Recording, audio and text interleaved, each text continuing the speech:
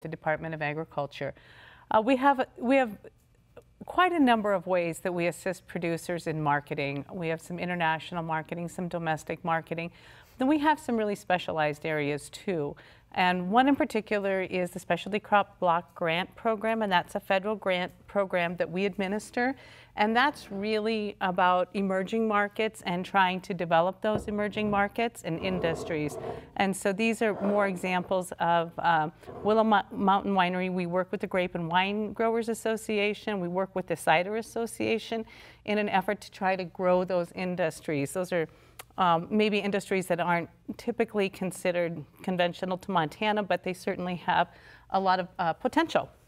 The other program that we operate is called Growth Through Agriculture, and that is a program that's funded through the Montana Coal Money, and that's particular to the state of Montana. I don't know that any other states have a program like this, and it's a grant program as well as a loan program, and it's designed to assist producers or business owners in any sort of entrepreneurial ideas that they have, and through a grant or a loan we can help them get those ideas off the ground. It's a maximum of a $50,000 grant or up to a $100,000 loan, and that's an annual grant cycle. And these are some examples of some of the projects that have been funded.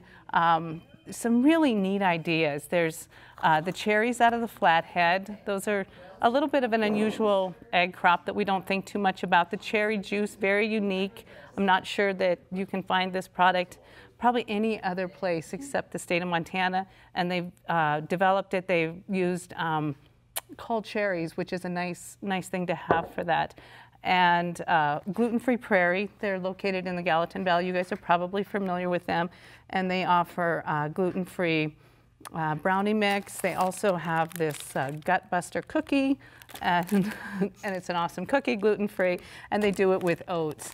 I think you've had Bob Quinn on the show recently, and this is that product that they make, which is Cracklin' Kamut, which is the ancient grains, kind of a fried wheat, very popular. And then the crickets, which I'm going to invite you all to go ahead and sample. We have I see you have it open. We have it open. We have no excuses, except Jane's afraid they're going to get caught in her teeth. Wait after the show. Lori's going to want to eat those. Yeah, Lori's got cool stuff, but we're not going to eat Lori's stuff. Yeah, and then also is a chocolate chirp cookie. I don't see it up here. So those are all examples, and this is one of my favorites. This is Farver Farms, and this is, Shauna Farver is a farmer in Scobie, and she wanted to find a way to add value to her products. And so she started making mixes, and she makes some fabulous soup mixes and some brownie mixes where she uses her own wheat and her own lentils, and really fantastic. And this is her latest product, and it's called Lentil Crunchers. And these you can put on salad or you can just eat them straight, but they're basically just fried lentils, and they are very good. This one is a little bit unusual. This was a guy who's a alfalfa farmer, and he was struggling to get off of tobacco, and so he developed an alternative to tobacco using alfalfa. So anyway, I'll get some of those out of the way, but that's some of the projects that we've done. There's a lot more. GTA has been around since 1987, so you can imagine the multitude of projects that have been funded. It's an annual grant cycle. It's pretty competitive. There's usually a lot more applicants than we have funding for, but Montanans are so full of good ideas, and it's just so fun to hear what they come up with. And some of the projects that we funded have been more traditional. Strix Ag is an example of that, helping them expand their processing center, and actually grew that to 26 additional employees. And so sometimes people need a little help, sometimes they need more help, but it's a way that Montana actually puts their money to use for to help these guys add value to their products. Well, thank you, Christy, and hopefully some of these projects will result in interesting stories that maybe other people will get to tell on this show in the future. Yes. So Jane, we've got a question from Billings. They have Scotch thistle in their pasture, and it's spreading into their vegetable garden. How can you control Scotch thistle? Yeah, so Scotch thistle is a biennial So the trick there is, I mean, you can sever the root of that plant. It has a pretty stout taproot. So, you know, a spade or a shovel, and just, especially in the garden setting that it sounds like they're seeing it, just use that spade or shovel and poke down into the ground and break that root off. If they do have plants that are flowering, or, you know, they miss some now and they see them flowering later, just cut the tops of the plants off and keep those from producing seed. In the pasture setting, there are several herbicides that work really well on thistles, so that would be an option as well in the pasture setting. Okay, great, thank you.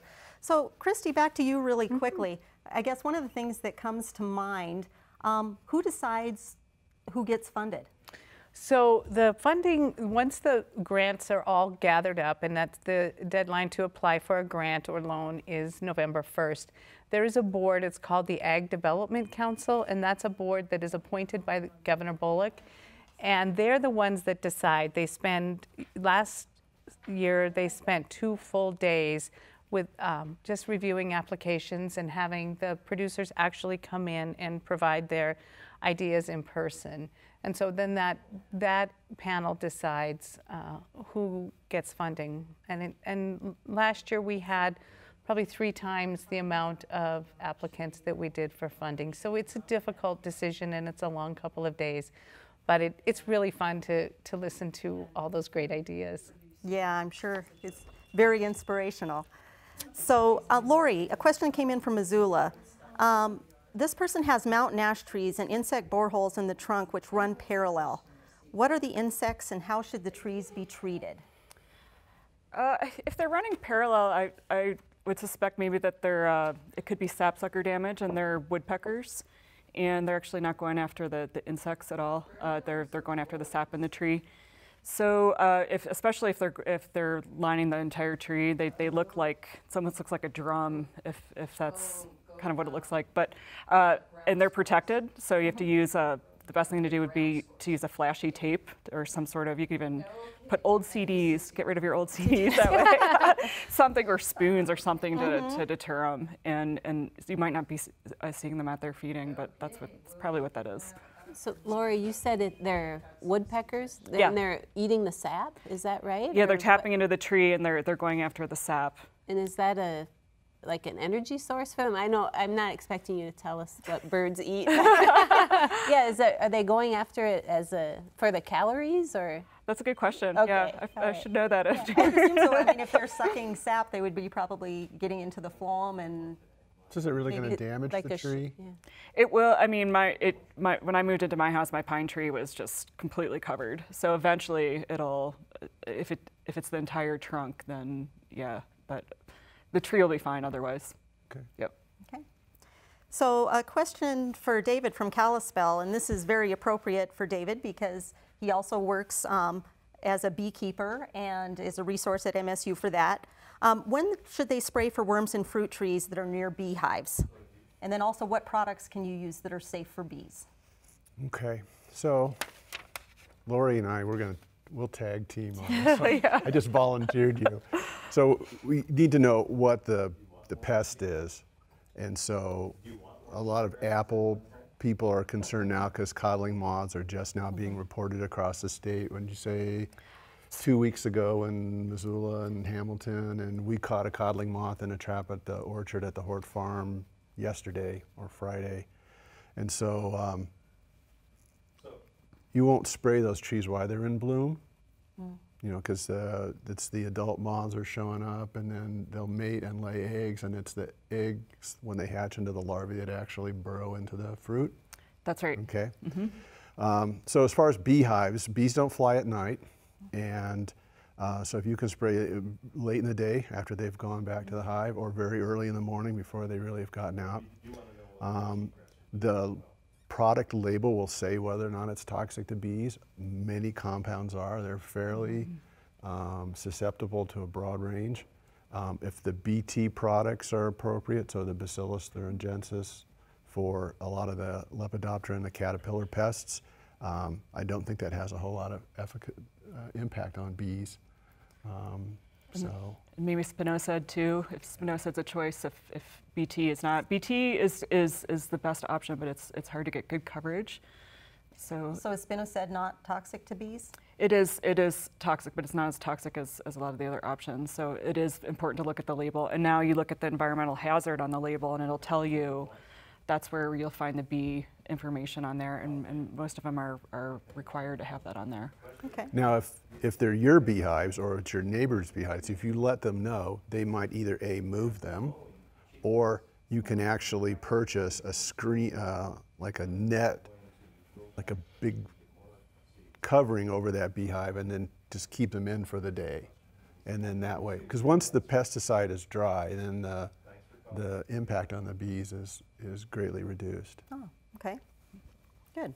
So a question for Jane from Kalispell, and I'm interested in this one. How do you keep quackgrass out of your asparagus beds? Are you saying you have quackgrass as well, A little Nina? bit. How do you get rid of quackgrass from asparagus bed? You're just pulling it. I mean, just repeatedly pulling. You could wipe glyphosate on those leaves. I've heard people say that, you know, they use a latex glove or some sort of glove that is appropriate to use with Roundup and just dip their fingers in it and just run up the leaf, you know, pull their fingers up the leaf, or you can use, you know, a rag or something like that. But you need to be very careful about keeping that Roundup from getting on anything else. But, you know, quackgrass, it's just repeated pulling, and it's a constant battle. Is there a time of year that's the herbicide would be more effective? Is it like thistle and bindweed in the fall after they've had frost, or they move You know, material back? I think probably now would be the best time to treat Okay. quackgrass, because it seems to me like, at least what I see in my own yard, it's actively growing the most now. I think, you know, more towards the end of the summer when it's hotter and drier and the grass tends to kind of go more dormant.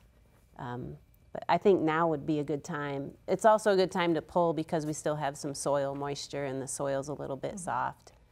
So, but I mean, it's just a constant maintenance. So one thing that I've been wondering about, I know there is a grass herbicide. It's the active ingredient is like clothinidin or There's clethodim, yeah. sethoxidum. There's several grass-specific herbicides.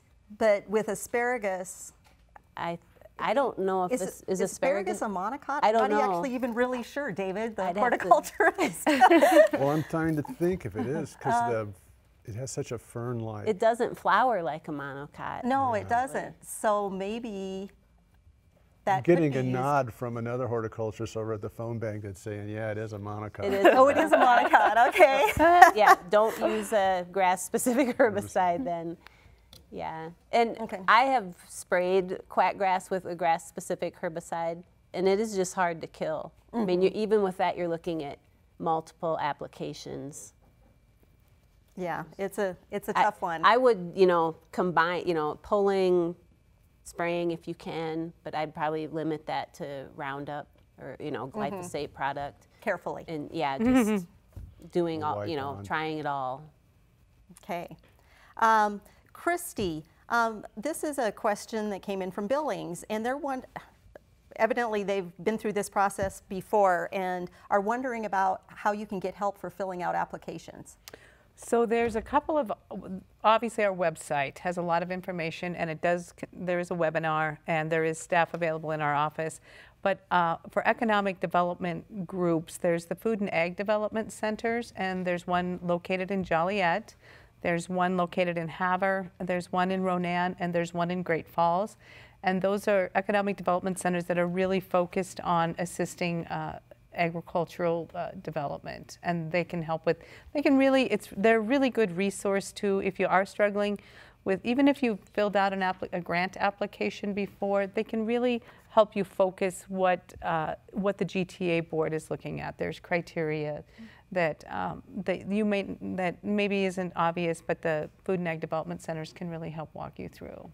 Okay. I have a follow-up question for Sure. Christy. Is the application fully online? It is. Okay. Yes, it is. And you can go to our website and find that application. And then if someone doesn't get funded, do they get feedback on their proposal so that they can revise it and improve it for They do. the next year? They do. And it's not that uncommon to go through a couple of grant cycles.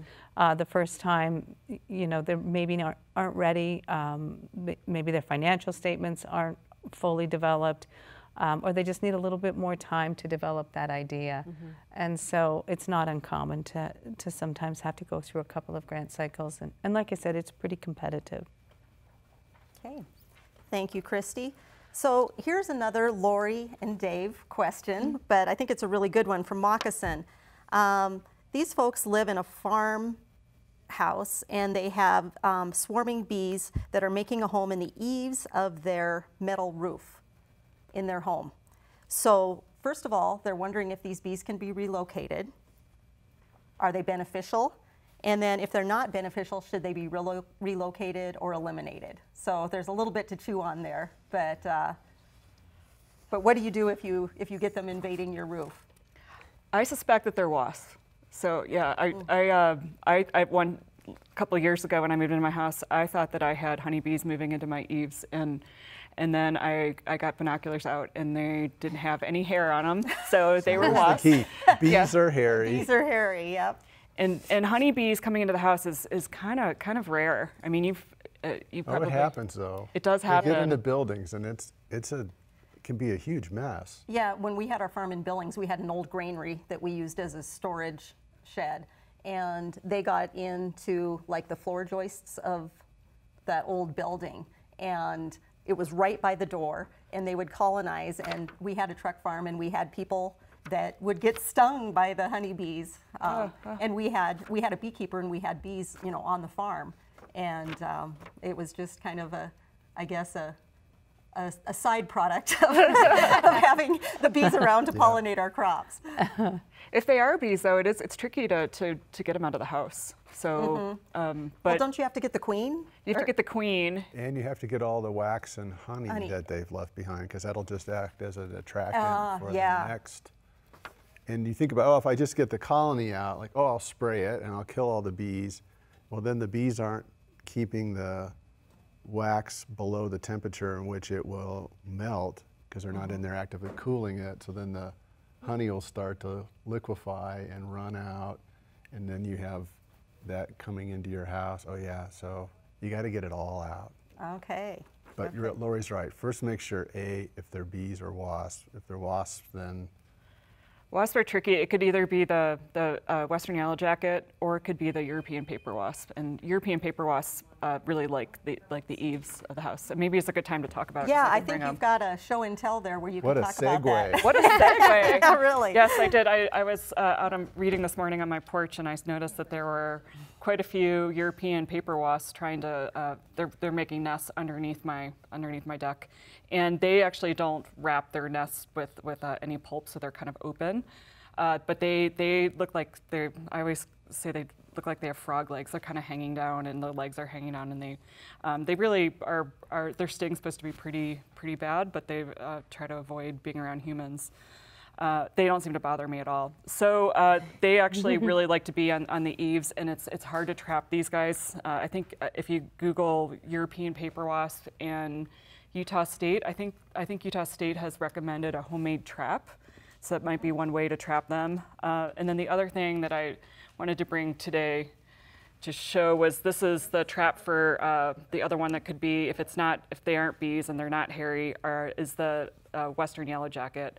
And the Western yellow jacket, the queens, at least in Bozeman, they could have been out earlier in several areas, but the queens are out, they're fertilized and they're making nests, or looking for places to make nests. So these traps, you put a chemical, and you could get these at a nursery or a hardware store, and the chemical is called heptylbutyrate, and it traps the Western yellow jackets and the German yellow jacket and the common yellow jacket. It doesn't trap bees, and this is the best way to take care of Western yellow jackets, because as the summer goes on, the nests get really large. You don't know where they are because they're usually subterranean, And by the end of the summer, when they're visiting your porch, they're really annoying, but they're, the nest is too large. So try to get one of these out right now and try to trap the queens. So, Lori? yes. Like the paper wasp and this yellow jacket, do they pollinate? Like, are they beneficial insects in terms of pollinators? They're beneficial, more beneficial in the way that they're slightly predatory. I mean, they will feed on some pest insects. They're very, I think they do some. I've seen western yellow jackets on my cotoneaster, but they're not supposed to be important pollinators. Okay. Yeah. Thank you. Okay, David, this one's just for you. From Missoula, what's the best way to prune, and what's the best timing for pruning apple trees with lots of new growth that's going straight up? Okay, so the best time to prune your trees is late winter, before the sap really starts to get flowing and probably they've broken bud. So I'd definitely avoid pruning them now just because of all the moisture that's available and the sap's going. And I think there's a Mont guide on pruning fruit trees. And so I would recommend you get online to MSU Extension and look at the Fruit Tree in Montana Mount Guide, and it'll give you some ideas on how to train that tree so that you have an appropriate leader and you don't have weak branching develop. Okay, great. Thank you. So Jane, a question from Bozeman, and I think this is something that's on everybody's mind right now, and that's dandelions. Yeah, there's a few of those in There's a few of those, and they're showing themselves very well and beautifully right now until they actually start to go to seed. They have a large market garden and are fighting a lot of dandelions. Is there any effective organic method of controlling them?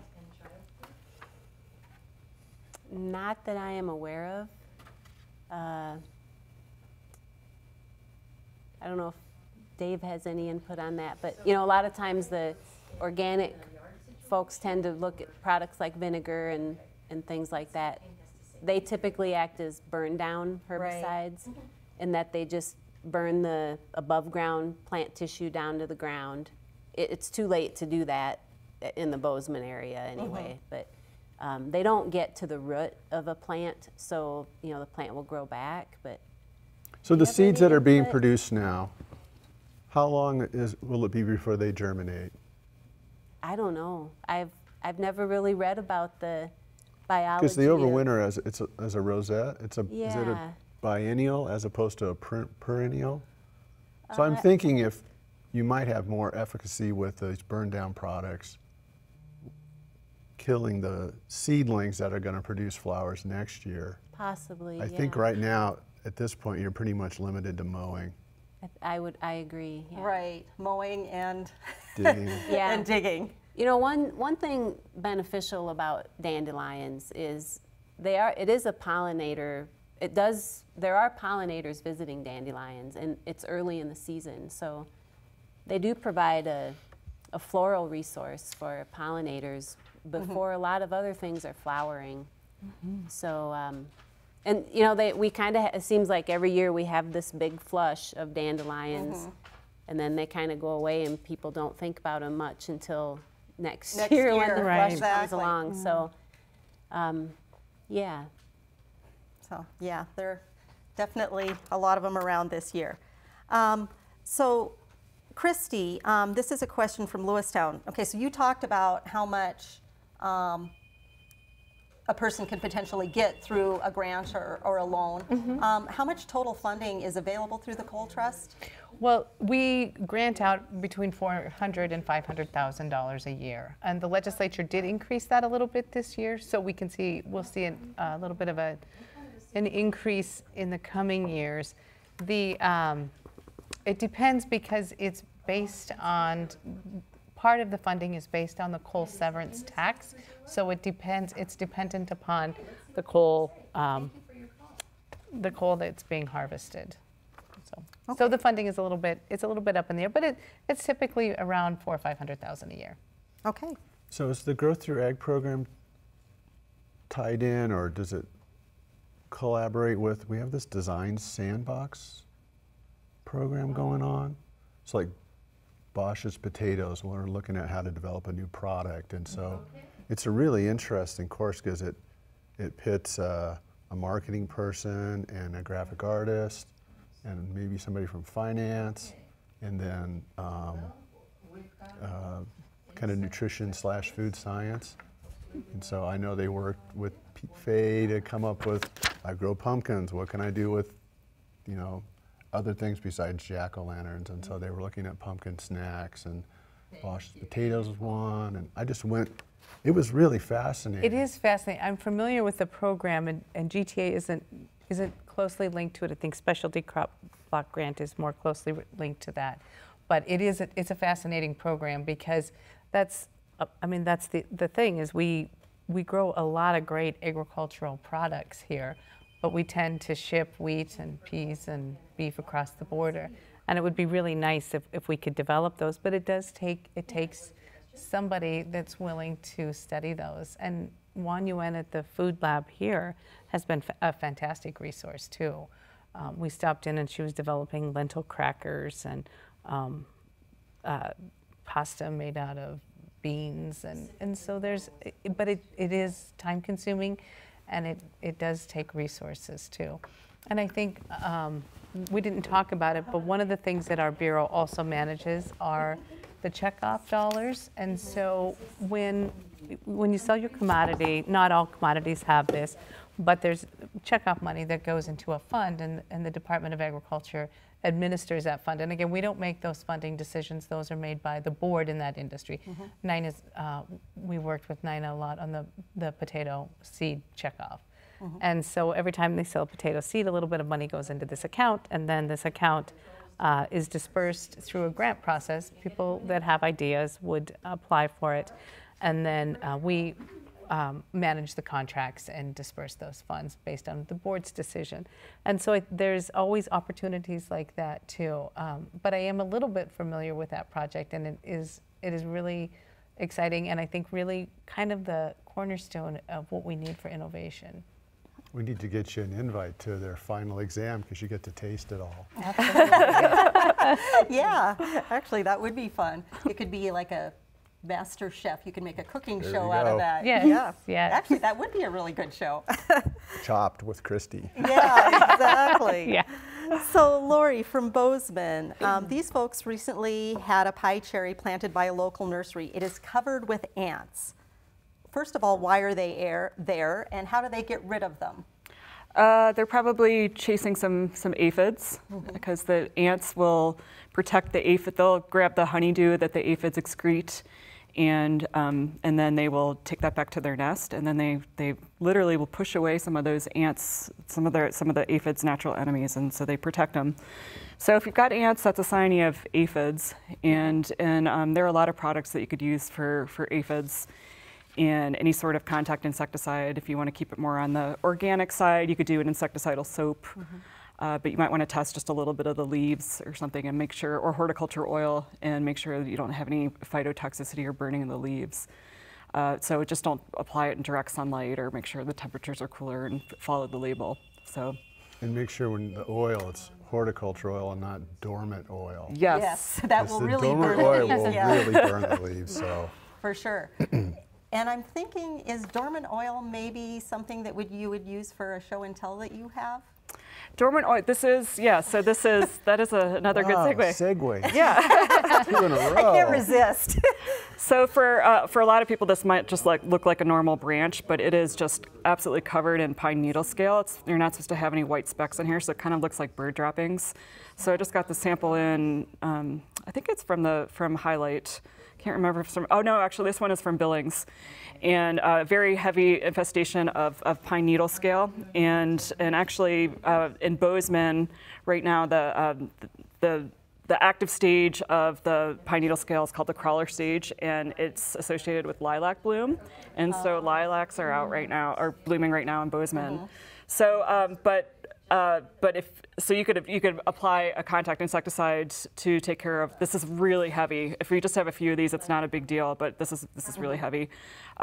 You could apply for the crawlers a contact spray, but it's usually one of the best things to do is a dormant oil in, before bud break, and it's a little past that right now. So maybe a 1-2 punch? 1-2 punch when it's this heavy. Yeah, this is a tree that's really stressed. So all these pests that are coming in on, in situations like this, they're coming in on stressed trees. So this tree actually had everything. It had spruce bud scale, it had western spruce budworm, it had spider mites. So this is a tree that's old and Exactly. it needs more water. So. Right, Needs more exactly. water. And I remember when I was working in the diagnostic lab in drought years, you know, especially when you get a couple of them back to back, it seemed like you would get horrible scale and also situations where the trees would actually die. And it's like, it didn't necessarily die from the scale, it didn't necessarily die just from drought, but all of those factors together. Death by 1,000 cuts. That's right. Yep. And the spider mites and everything else that it could potentially have. Tree needs love. Yes, it does. So, David, a question from Florence. This gentleman has a 20 by 40 foot garden area that will not be planted this year, so he's getting it ready for next year. What is the best way to control the weeds before they start growing next year? Rototilling, Roundup? So if the sod's gone and he has a garden plot and he's concerned about weeds coming in, you can take a couple different strategies, right? You could chem fallow essentially, so a couple of applications of a broad spectrum herbicide would work. You have to be careful that you don't use a product that has a long residual. You don't want it hanging around next year. And so I would be tempted to maybe do that early on in the season, and then later in the season I would switch to cultivation. So you don't want to rototill it multiple times because that's hard on the structure of the soil. Another strategy potentially is to till it once, and if you're not going to plant it this year, you could put it into a cover crop. Oh, sure. So something like cereal grains, oats are pretty inexpensive. Get those established. Nature hates a vacuum, so if you leave 800 square feet of soil exposed, something's going to want to grow there. You might as well, put a cover crop over it, and then mow the oats down before those seeds mature, and then in the spring till that material in, and it'll feed soil microbes and Lots of dandelion seeds floating around out there. yeah. Until those Right. That's right. Get those seeded for next year. So a question for Jane from Hamilton. So it appears that they're trying to control their cheatgrass through mowing. And so with mowing and disposing carefully of the seeds, will the cheatgrass continue to grow and produce more seeds and more seeds after each mowing? You know, it kind of depends on what stage the cheatgrass is at when it gets mowed. If it's developed most of its biomass and it's fully headed out and you come along and mow it, you've probably just taken a lot of that plant and depleted a lot of its energy. If you're continually mowing it, every week or so, it's going to come back and grow just high enough to be under that mower, the deck of the mower, and probably produce some seeds. A lot of that also depends on what sort of soil moisture, like if we get precipitation. So if cheatgrass gets mowed off, it's going to try to grow back, but if it gets dry enough that there's just not soil moisture, there's nothing there for it to, there's no water there for it to come back and seed. So the trick with trying to mow cheatgrass to really stop seed production is to actually let it get, this tall and be fully flowered but not have mature seeds on it. So right before it starts turning that reddish purple color, then come along and cut it, because you just took a lot of the resources from that plant and it has a hard time growing back. Is it very deep rooted? Not so much. I mean, when you grow it in the greenhouse, you can get roots a meter deep, but in the field, most of the roots are in that upper, probably 6 inches of the soil. Yeah. So could I segue into a show and tell? Yes, absolutely. I forgot to segue to Jane. Excuse me. I brought something that is very similar to cheatgrass. This is bulbous bluegrass, And it's actually a perennial plant, but it behaves a lot like an annual, like cheatgrass. And it is fully headed out right now. It actually matures a little faster than cheatgrass does. I pulled this plant up, and you can see that it hardly has any root material to it. Earlier in the spring, it would have been just a little bunch of green leaves, and then it shoots up these flowering stems. And this plant is interesting because it doesn't actually produce seed in North America, where it's not native to North America. And in North America, it produces these little bulblets instead of seeds. And those bulblets you kind of see this purple color up here at the top of the plant. And the little hairy looking things are actually like little leaves coming out of those bulblets. They're actually like just miniature plants. And when they fall to the surface of the soil, they don't have any dormancy. So the same person that's probably calling about cheatgrass probably has some bulbous bluegrass around. There's a lot of it in the Bitterroot Valley, and this is an interesting plant because historically it's kind of hung out on the margins of disturbed areas and the edges of pastures, but we're seeing it now invade fairly intact native rangeland and and pastures as well. So a lot of people don't know what it is. They're more familiar with cheatgrass, but not as familiar with this bulbous bluegrass. So when those little bulblets fall, do they kind of root immediately? They can, yeah. They apparently don't have any dormancy. Like, a seed usually has some degree of dormancy, but these bulblets, reading the literature, I've never done any testing, but reading the literature, they say they don't have any dormancy. So. Okay. Another one to look out for. So, Christy, a question from Helena. Is hemp production and processing on the horizon for Montana? Hemp processing and production is very much on the rise in Montana. And speaking of advisory committees, the hemp producers just petitioned the department to start their own hemp advisory committee because hemp is unusual in that it's been considered illegal for so long that there's not a lot of research done on it, but there's certainly a lot of interest in it. So we've seen a huge spike in hemp production. I believe we were the #1 hemp producing state last year, and I think we'll probably be ahead of that again this year. We're seeing an enormous interest and lots of, a huge variety of products that are coming in, from fiber to food to CBD, hemp extract oil, all those things. So with like the hemp extract oil and the CBD, is FDA involved at all in regulating the quality of those products, or? We're waiting on FDA there was a whole day listening session from the federal government on Friday about what to do with CBD in particular. There are approved pharmaceutical uses, a couple of those, so it is used in some pharmaceutical products, Epidiolex, mostly for treating juvenile seizures. It's been really effective in that. The rest of it, we're just waiting on the FDA to make a determination. Okay.